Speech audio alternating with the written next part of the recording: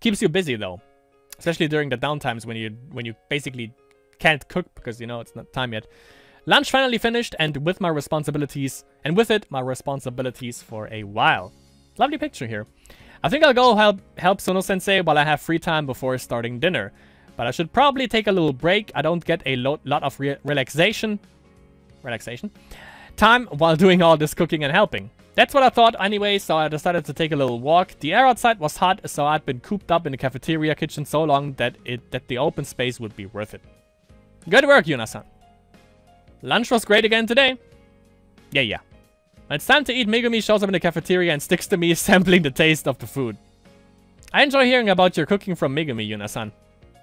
So Sachi-san says, but Megumi's reviews appear to be based entirely on her own preferences. I really call them a good reference. Like, I like this, or I hate this, or this tastes too salty. I'm making sure they get extra salt since it's summer, you know?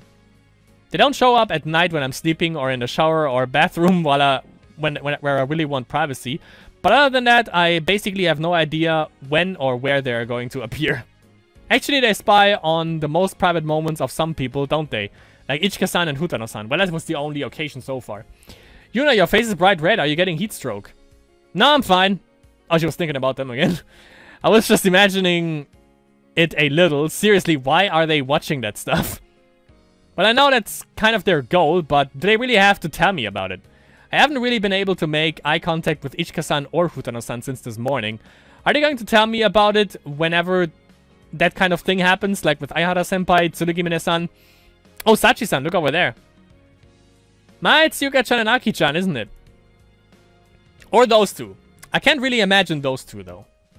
I followed their gaze to the memorial tree and found Yuka and Aryo-san in its shade. They looked like they were having a happy chat about something. Come to think of it, Yuka's makeup classes ended today, right? It seems like she'll be done with that song of hers she showed me too. And with her classes done and how she's chatting with Aryo-san, Yuka really looks like she's having fun. And also, like, Aki definitely, you know, when she saw, like, Yuka coming down, or, like, basically running down the hallway, she also kind of eased up, you know? She's really pretty serious, pretty strict, disciplinary committee, obviously.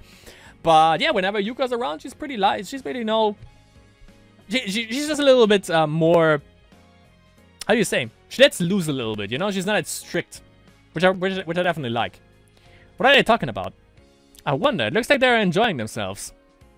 Let's go listen, Sachi-san. Yes. These two really seem like they're having fun. I get that they like seeing girls spending time together, and we're helping those girls, so... But can they really just get away with anything because they're ghosts? You wanna come, Yuna? They're gonna see you, her. Why do I have to eavesdrop on them too? It's not eavesdropping, you make it sound so awful. We'll be listening right where they can see us. Except they can't see you. It's not like there's anywhere to hide around them. So if I went along, they would really see me. Actually, you shouldn't be asking me to go eavesdrop on someone's conversation in the first place. How inconvenient for you, Yuna. Why wouldn't it be? Then we'll just leave you here. Oh, Sachi-san, wait for me. Looks like Sachi-san's already over by the Enoki tree. She seems mature and polite, but I guess that once you're a ghost, well, there they go. And I feel a little stupid just staring off at Yuka and Aryu in the distance now. Guess I should continue my walk. After walking around for a little, I doubled back by the memorial tree to find Yuka and Aryu-san already gone. They must have left. I needed to get back to the Hoshkan building too. There was still work to do in the math club room. And when I was about to head back into the school building... Oh, there you are, Yuna. They found me. We were looking for you after you left. Did Yuka and Aryu-san leave? Yes, just now. Aki-chan went back to the Hoshkan building. Did she? I should get back there too. Though, What's with the nerves on that Yuka girl, though? I don't get her at all. What about Yuka now? Well, you see, we were listening to their conversation, and Yuka-san spilled to Aki-san that she's gonna confess to her on the stage at the school festival. You don't do it. Oh my god, that's... You don't... Why? Exactly. That doesn't make any fucking sense. How should I know? I was surprised too. Why did she tell her now for? Yes, we're not sure why. I imagine she just let it slip in her excitement. She didn't seem aware herself that she had let the secret out. Is that really possible to reveal what you're planning to the very person you're trying to keep it a secret from? Possible. It might be for Yuka. She wasn't all cautious in her conversations with me about it. It didn't take her long to bring up the subject when we met a few weeks ago.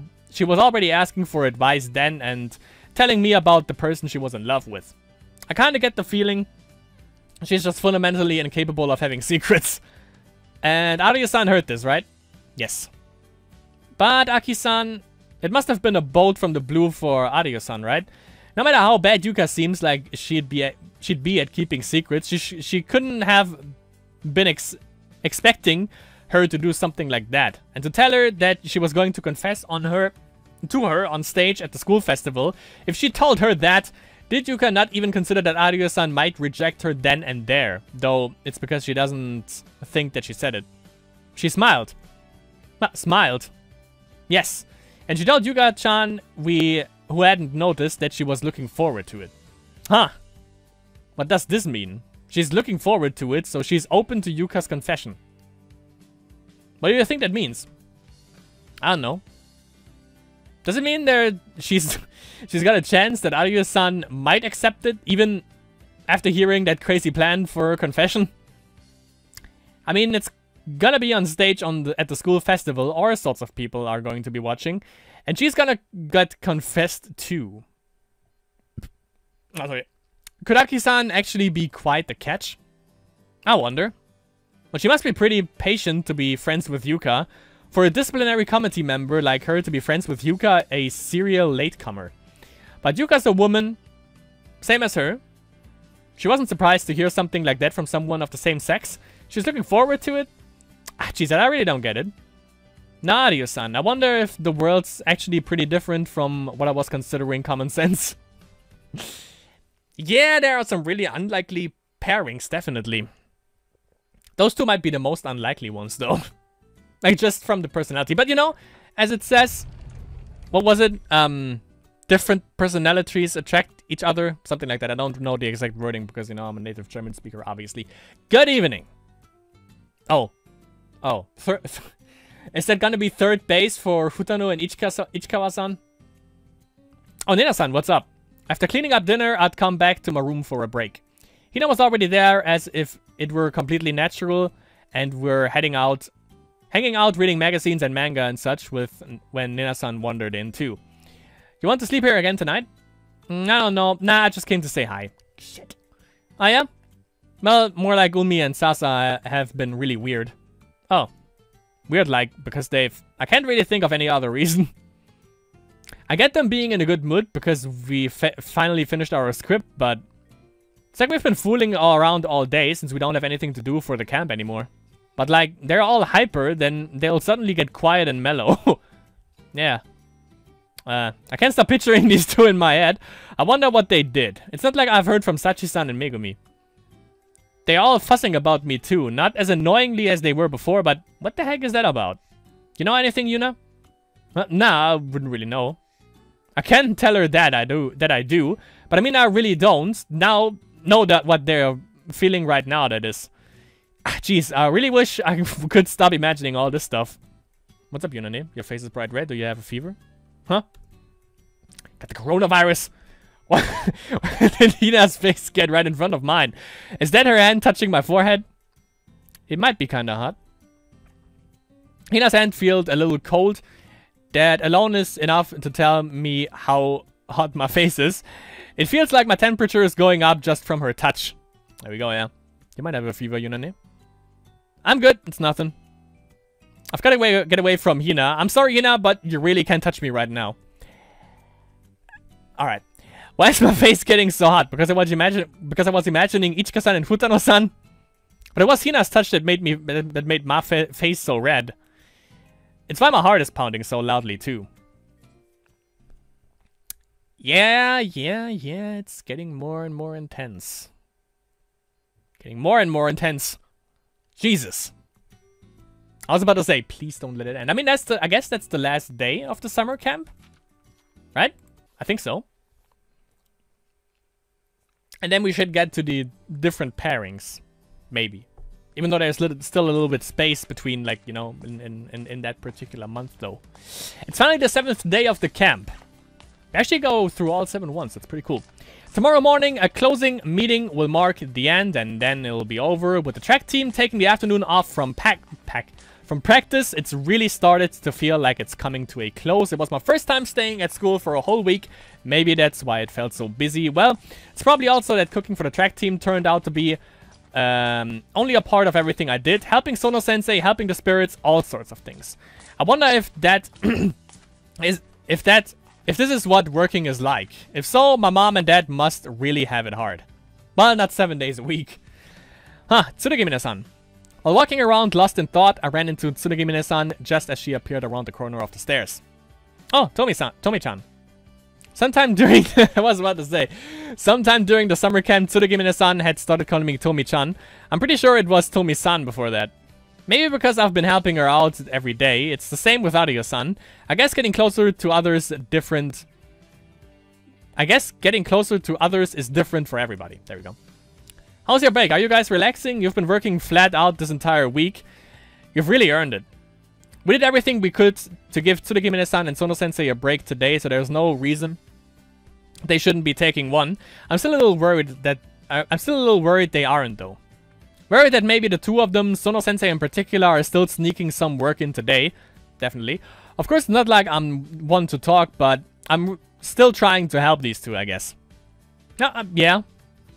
Oh, she just looked away. Are they actually doing more work in secret? What's wrong? You didn't suddenly get extra work, did you? Do you need help? Oh, no, that's not it. We're resting, really. We don't have any work, thanks to you and Ario-san. It's just... I guess it's, like, too much rest. Too much rest. Well, Tsuruga-chan's laid up with a fever. Ah, okay. Oh, really? Is she alright? It's nothing serious. It's just a tiny one. Just as tiny as herself. This happens to Tsuruga-chan a lot. She'll get a temperature sometimes when she works too hard. I mean, it's cute, because she's like a little kid. Blue and red lights? Not yet, okay. Anyway, she's sleeping in the club room now. She doesn't need to go to the nurse's office. She doesn't want to. She thinks they'll call in one of the teachers on vacation and she'd feel bad, so... But her temperature will go down if she rests. She's not sick or anything. I'll look after her, so it's okay. Please don't worry too much. She'll feel bad about it. Yeah, well, if you say so. We've got cold pack stuff in the club room too, so don't worry. We are prepared for this. That their club room is well stocked for this is concerning too, really. Where are you going then, Tsurugimi-san? You don't need to stay with her. Oh, well, she's sleeping right now, so I thought I'd go buy something to drink, you know. I see. I know. I'll be in the cafeteria cooking anyway, so I can make her some rice porridge while I'm there. Oh, really? That would be great. Why don't you call me when Sono-sensei wakes up? I'll get it ready for you. Thank you. I wanted to make something for her too. I'll call when Tsuruga-chan wakes up then. Got it. So Sono-sensei got a fever. It's kind of just like Tsurugimi-san said. Working so hard she overloaded. She's just like a little kid. Okay, still no flashing lights. I'm sure how much she was doing. Was a problem too, though. I think she was a little overburdened, no matter how you slice it. And now that she's finally got a break, she has to sleep through it. She has to sleep through it. At least Tsurugimi-san's watching over her. That counts as alone time in its own way, right? Kinda, yeah. Well, yeah, totally, actually. Not like the alone time that we probably would like. That we would like for them to have, but yeah, alone time nonetheless. I filled an earthenware pot with rice and... Earthenware? Sure. Pot with rice and water as I started the porridge for Sono-sensei, and after finishing those preparations, I started on the task I'd originally come here to do. I selected the meal's ingredients from my supplies and measured them out carefully. I took the tools I'd be using from the drawers and hangers and laid them out in the order I need them. What I was about to make was a bit different from regular cooking, and I'd need to obey the exact steps and portions on it, or it would all go to waste. It's fun going through the steps in my head and readying everything. Executing the process is fun too, and so is following through on this little idea I'd had. That's probably good. That covers the preparations. Now I just need to get it done. Some parts of the process will take time, but that's just letting it sit and baking it. If I work quickly, the other parts shouldn't take long at all. I should get this done soon before anyone sees... Yuna-chan, already starting dinner. Wah! I was surprised enough to shout when I suddenly heard a voice. Inamoto-senpai. It was Inamoto-senpai who would enter the cafeteria kitchen. Why? How come? The track team should be on a break right now. I thought everyone would be relaxing in the lodging house. If you're starting now, would you like me to get the first year who's on helping duty today? I don't know, this is just, Inamoto-senpai strolled over to me and peered over my shoulder at what I was desperately trying to hide behind my back. What's this now? Tonight's dinner? It looks more like you're making sweets. She wasn't fooled for a second, so it's pretty easy to tell if you like to bake. Well, I guess Inamoto-senpai does. Ah, well, what should I do? How can I dodge the question? This was supposed to be a secret. If she figures this much out, though, I probably won't manage much misdirection, especially since it's someone sharp like Inamoto-senpai. It's, sweets. Ah, I thought so. So you can make sweets too, Yuna-chan. Well, yes. I considered the possibilities one more time. Maybe I should tell her I'm baking a cake just for fun since I've got some free time today. I'm not doing anything else today, so I bought some ingredients and thought I'll do a little baking. Just for fun, on my own. Is that so? Oh, could this work? This might work. Seems like a lot of ingredients just for that. No good. She didn't buy it. A smile had crept up in Inamoto-senpai's face now.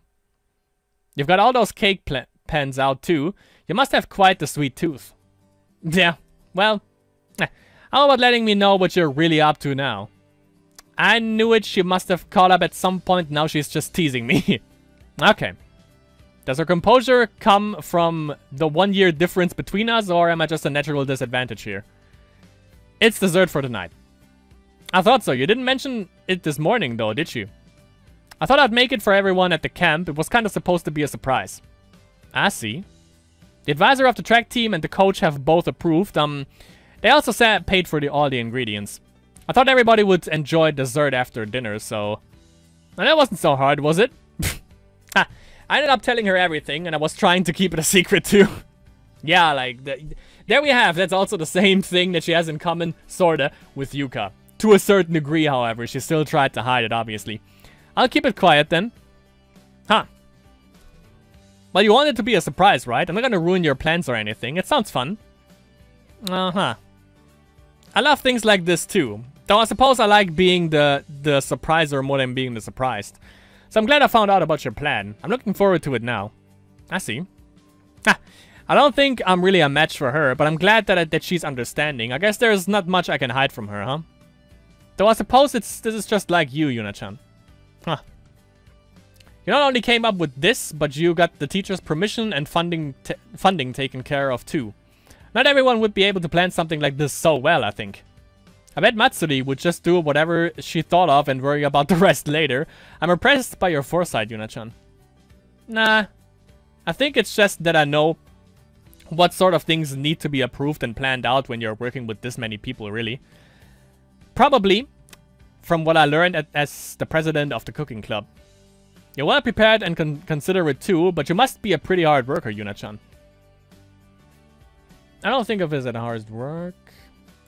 I think so? You think so? That's the sense I get.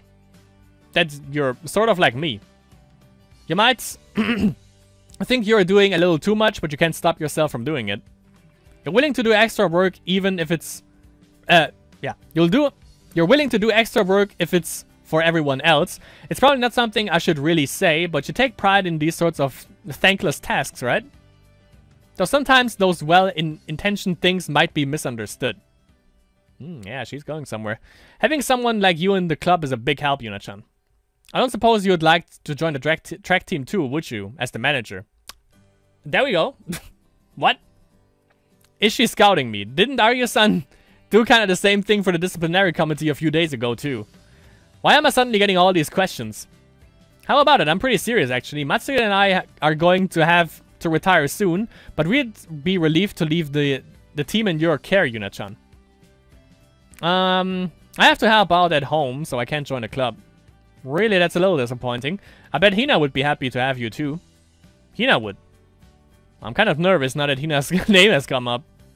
Yeah, Hina's struggling a little now, but I think she'll become a great athlete if she can get over this hurdle.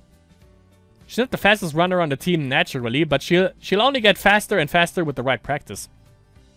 But most of all, it's just that she loves to run. I really look forward to seeing what kind of athlete she becomes.